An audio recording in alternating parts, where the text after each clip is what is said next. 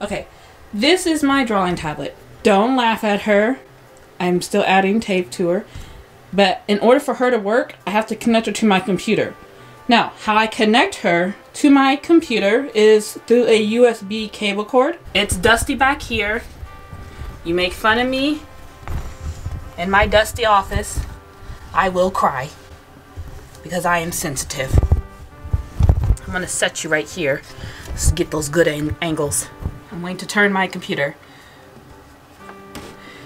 Okay, this cord right here is my USB cord. I want to no, it's not. It's something else. Here we are. Okay, this is my USB cord that connects to my Cintiq. I have tape on it because anxiety. It's fine. It doesn't need the tape, but my anxiety was like, put tape on it, what if it bends and breaks? But this is my USB cord. I take it and I just plug it into the USB slot. Boop! Like that. Next cord that I have is this. I don't know what it's called. Okay, editing Shireen here. It's called this. This is my old one. The one in the video is a newer one, but it's a mini display port to DVI adapter. So it helps me connect a monitor to my, well, this isn't a MacBook, but it connects it to MacBooks or my iMac. Right here. See? It's just an adapter. This is what it looks like. The HDMI, and then that thing right there. But yeah, this is the old one that I used, and then I got one that was like an actual Apple one. But yeah, okay, back to the video. Hold on, I can find it. This thing. Ugh.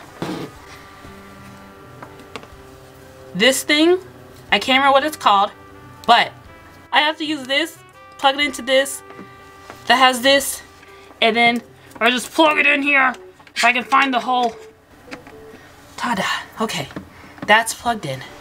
Perfect. Whew. But anyways, I go over to my system preference, and then I can go to my, I know this is a lot, but it just, you plug in the USB cord, you plug in your HDMI to the, what is it called? Like Thunder thingamabob? I don't know. I've had this for over 10 plus years. So anyways, after you plug those two cords into your computer, I like to go over to display.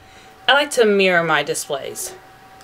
See, it already reads my Cintiq and it already reads my iMac. So I can go to display settings, and I can either go to extend display, which basically just makes it to where, what did you just do? I can go to mirror for iMac, and basically it's going to mirror what's on here. It's going to mirror the same thing on there. I personally, I like to stop mirroring, and what I like to do, I just I like to just keep it as extended display, so I have like just two different displays. I can have my Clip Studio Paint running on this monitor, and I can draw on this screen, and then on my computer monitor, because I have the all-in-one computer, I just have Spotify playing or my stream playing.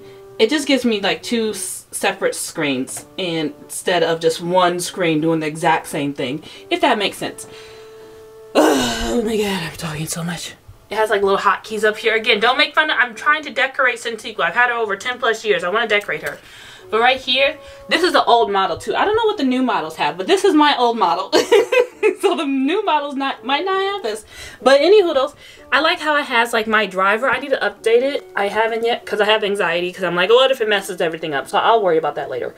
But I have this right here. But yeah, that's what I do.